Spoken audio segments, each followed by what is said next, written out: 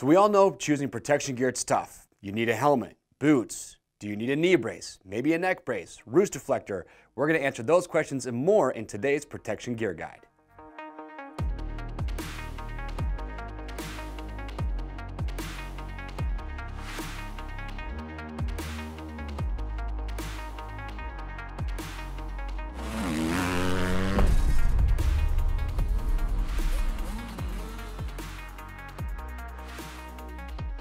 All right, everyone, thank you for checking in. I am Chase, and today, as you can see, we are talking all about protective gear.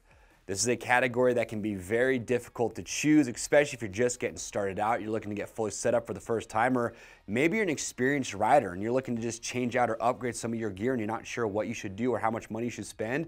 It's very difficult. It's a lot harder than people think because there's so many different categories and choices within those. You know you need a helmet. How much money do you spend on a helmet? Do you want an entry-level, mid-level, premium helmet? What about boots? How much money do you spend there? Do you want a knee brace or maybe just a knee guard? Roost deflector, or do you want something CE certified? Do you need a neck brace? A lot of different questions that a lot of riders ask themselves. So today we're gonna help you out with those questions. We're gonna go through, we're gonna talk about each category that is up here on the table, and we're gonna rank those categories in the order that we think are most important. And we're just gonna talk about what you get at different price levels and kind of help you know where we feel you should be spending most of your money when you're looking to get set up the first time. But I would also love to hear your feedback. How do you decide where to go as far as protection gear goes? How do you choose within those different categories? That's gonna help other riders out who are looking to do the same thing. So without further ado, let's kick it off with category number one, which is helmets. So we all know helmets are priority number one. This is the most important piece of safety gear that you're going to be wearing. And we have over 25 different brands of helmets to choose from. So yes, it can be hard to choose. However, here's what I recommend. Buy the best helmet that your money, that your budget allows you to. If you only have a little over $100 or around there to buy a helmet, that's totally fine. The good news is there's good quality, safe helmets at a great price point. But as we're about to show you, as you spend more money on helmets, you're going to start to see things like different shell construction, premium materials there, better venting designs, and premium safety features. So you want to have confidence that the helmet you buy is going to protect you. So I say just spend the most money you can. You know, that shiny exhaust can wait. That new riding gear can wait. Invest in your helmet and your head safety first. So up here on the table, starting out, we have a MAV4 with MIPS from MSR. This is a great helmet. It's comfortable. I've ridden in it, and it only costs a little over $100, so it's very affordable. And inside here, you've got your EPS liner. Now, EPS stands for expanded polystyrene. It's a material that they've been using for decades in helmets, and for good reason. It's lightweight, but it does a great job of absorbing impact. But you also, in the MAV4, have the MIPS liner system. The MIPS is a premium safety feature that you see in very high-end helmets that are a lot more expensive, and you're getting that for just over $100. So it's a great helmet. And remember too that we have product spotlights on almost every helmet that we sell. So if you find a helmet you like, watch the product spotlight. That will give you all the information to help you decide if that is going to be the best helmet for you. But moving on from the MAV4, you have the M5 from Alpine Stars. Now you're in that $200 to $300 range. With the with the M5, it's quite a bit lighter than the MAV4. In my opinion, it's going to have a little bit better venting design. And what's cool now is you have a 5-piece EPS liner, and those different pieces are different densities to help maximize the impact absorption and also keep the helmet lightweight. So you're getting a little bit more as you spend that money. Moving up even farther in the price range, in that $400 to $500 point, you have something like the Formula CC from Fly Racing. Now you can see you've got a really good venting design, a ton of cutouts in the EPS liner. They have their energy cells by Rheon, which are fantastic. They help with rotational energy, your linear impacts. You've also got something like the Conehead EPS liner inside here. It's a rock solid helmet, a lot of cool safety features. Again, you gotta watch the product spotlights to learn more about it, but that's what you would be spending your money on. And then lastly, you have something like the 60 ATR1 or the ATR2, which is considered to be one of the most premium helmets that is out there. 6D, they blew the market away when they came out with this helmet because they have their omnidirectional suspension. They have 2 liners on the inside that are separated by isolation dampers that move in 6 degrees of motion. Pretty unique what 6D has done, but again, that's where you're spending that premium price is on premium safety features. And one other aspect that I think is cool is that something like the 6D with their ATR2, the helmet is rebuildable, because this is important. No matter what helmet you buy, if you have a big crash, you want to make sure that you inspect the helmet to make sure it's not damaged. There's some helmet manufacturers that will let you send your helmet back to them, and they will inspect it for you to make sure that the EPS liner is not compromised.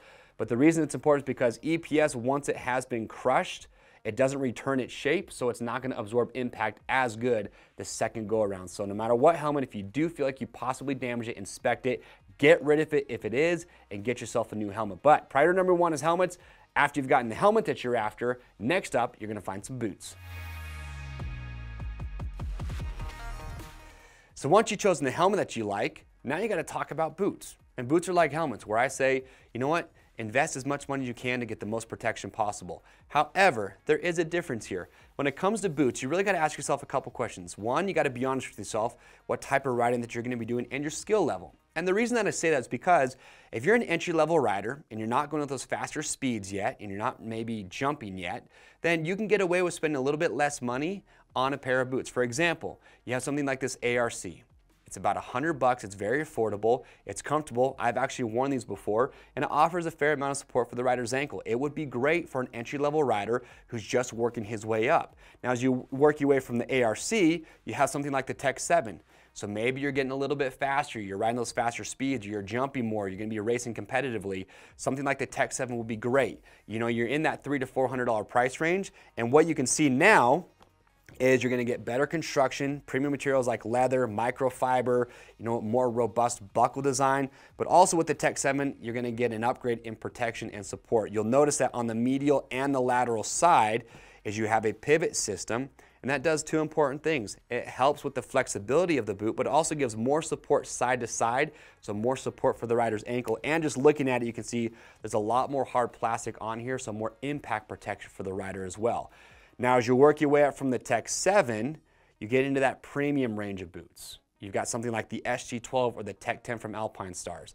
With the SG12, this is known to be one of the most durable, bomb-proof boots that is out there. You got premium leather construction. I ride in the SG12s a lot. I love this boot. It's comfortable. It's got excellent support for the rider's ankle. There's memory foam around the ankle area, so it's very comfortable when you put these on. And you've got something like the Tech 10. Again, another premium boot that a lot of top-level riders wear. With the Tech 10, you've got amazing support for the ankle. I'm going to say it right now, in my opinion, I think the Tech 10 gives the best impact absorption of any boot that is on the market today. On top of that, you have an inner ankle brace system that acts as an ankle brace that goes along with the shell.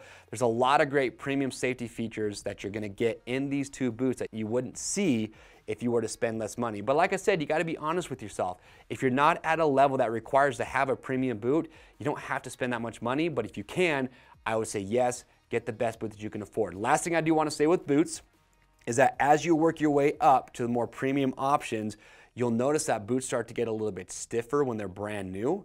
And so it just takes a little bit more time for those to break in. So if you're an entry-level rider, you're getting a little bit better, you're working your way up to a premium boot, it might take a little bit more time to get used to because of how stiff they are. You just got to be patient and wait for those to break in.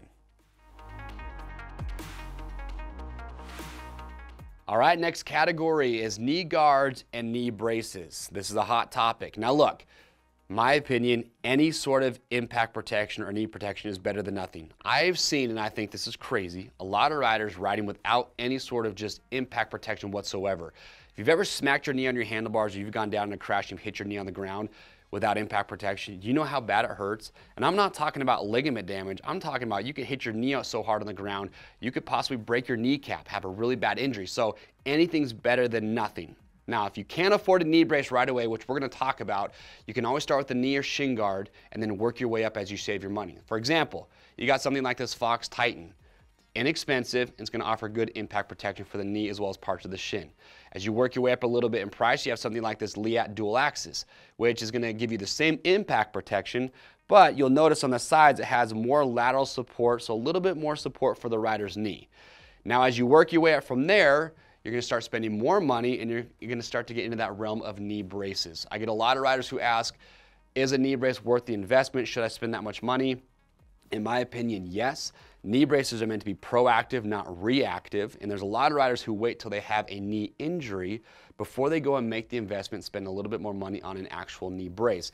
And you have to remember, a knee brace guards against not only impacts, but also against damaging the ligaments in the knee. I'm talking about the MCL, the PCL, the meniscus, the ACL, and those types of injuries have a very long recovery process, And when you look at medical bills, if you were to tear a ligament versus the cost of a knee brace, you honestly can't even compare the two. So in my opinion, invest in a set of knee braces. You will thank yourself down the road. Another thing that a knee brace can protect you from that a knee or shin guard can't is rotational injuries. A lot of injuries to the knee, to the ligaments, happen from rotation versus just hyperextension. That's another big benefit when you step up to a knee brace. What's nice about knee braces is you don't have to spend an arm and a leg to get into one. You don't have to spend $600, $700, $800. You have something like this Z-frame from Leat, which is going to offer good support for a rider's knee. You've got a hinge system. You can adjust the hyperextension lockout.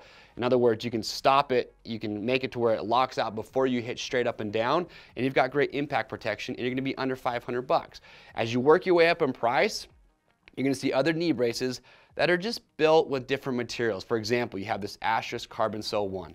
This is a knee brace that I wear. I love it. It's a very low profile. It's a carbon fiber chassis. It's very lightweight. You've got a great hinge design. And again, you can adjust the hyperextension stop on this one as well. And then you have something like the Pod K4 2.0, which is another knee brace that I've worn, which is awesome. And they use multiple compounds in the chassis. They have their synthetic ligament hinge system. There's a lot of great knee braces, all at different price points. And do yourself a favor, watch the product spotlights to learn all about them, because they're all unique. They all have different characteristics that some riders might like. We also have our buyer's guide that you can watch to help you decide which one might be best. But like I said earlier, start with the knee or shin guard if that's all you can afford. And as you work your way up, my opinion, invest in a set of knee braces, protect from those twisting injuries and the rotational injuries, as well as the impact protection as well.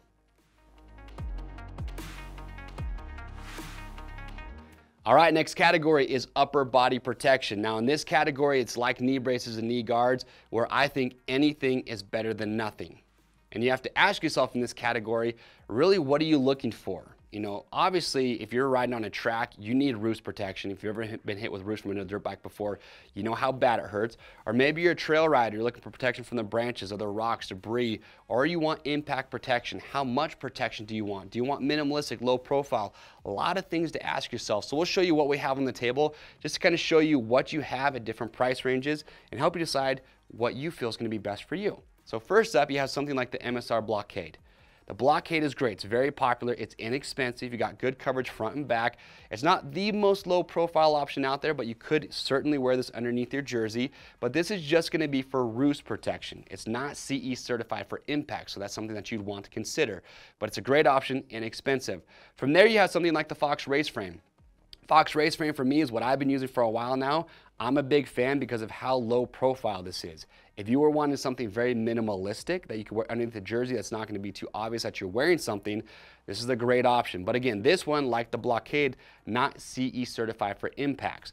Now from here, which is about the $100 mark, as you work your way up, that's when you're going to start to see chest protection. You're going to see CE certified impact protection. For example, Fox does make a version of the race frame that is CE certified for impacts, but you're going to spend more money. Now, here in front of me, I have the Leat 4.5 chest protector. You're going up in price, but you're getting a lot more coverage, and now you're CE certified for impacts. And when it comes to CE ratings, you're going to see CE level 1, CE level 2. This is all you need to know, that the higher the CE rating, the more impact protection that it's going to offer. With the 4.5, you got CE level 2 in the chest and the back, and then you have shoulder protection, which is CE level 1. So a lot more coverage than the race frame that we just showed you. And then from here, if you want to take it up one more notch, you've got something like a full body jacket. This is the Bionic Tech V2 from Alpine Stars. This is going to give you the most coverage possible. So if that's what you're after, is the most upper body protection possible, a jacket's the way to go. You're going to have protection in the front as well as the back. That's going to be CE certified. You've got shoulder protection. You're also going to get elbow protection with the body jacket as well. So full coverage, that's the route to take. Now, last thing I will point out real quickly is neck brace compatibility. This is a very common question. Here's some advice. That's why we have our fit guarantee. First of all, if you buy one of these and you already have a neck brace, you can try the two on together and make sure they're compatible. If you don't feel like it is, again, you can exchange it. You can try it for a different one. But if you're maybe picking up a roost deflector, chest protector, and a neck brace at the same time, what I would recommend is stick with the same brand. So if you buy a Leat chest protector, get a Leat neck brace, because they're always going to be designed to work with each other. Same goes for Alpine Stars. Again, use our fit guarantee. But in this category, a lot of different options. Ask yourself how much coverage you're looking for. Do you want impact protection? And that's going to help you out. All right, last category, neck braces. Now with neck braces, it's a little bit of gray area here because there's a big debate out there. Some people think that neck braces work. Some riders don't think that they're necessary. Here's what I say. If you feel like a neck brace is going to give you more protection and make you feel safer as you're riding, then by all means, make that investment. What a neck brace is designed to do is just limit the range of motion for the rider's head and neck and take that energy and disperse it through the neck brace and then into the larger parts of the rider's body. There's a lot of great options out there for neck braces, and here's what I say if you're shopping for one. We have our buyer's guide. Again, watch that to see all the different features about these, but you have great options like this one from EVS. It's inexpensive. It's comfortable, it's lightweight, but as you work your way up in price from the EVS, which is around the $100 mark, something like the 3.5 from Leatt, or the Atlas Air, or the Leatt 5.5 or 6.5, what you see as you work your way up is more adjustability. And when it comes to a neck brace, every rider is shaped a little bit differently. Maybe you're wearing this with a roost deflector. As you get more adjustability, it just allows you to fine tune the fit just a little bit more to get it exactly how you want it. So that's really kind of the big difference you see. But aside from that, they're all great options. Last thing I will touch on with neck braces before we let you go is a lot of riders ask me, do these inhibit or limit the range of motion when you're riding? I've ridden in neck braces before, and I'll tell you from my own experience, that when you have these on and I'm riding personally, I honestly almost forget that it's there. I hardly notice it. It doesn't limit my range of motion whatsoever when I'm riding. So that's a concern you have. I think you can just throw that out the window. But again, if you feel like a neck brace is going to offer you more protection, then it's a great piece of equipment to have.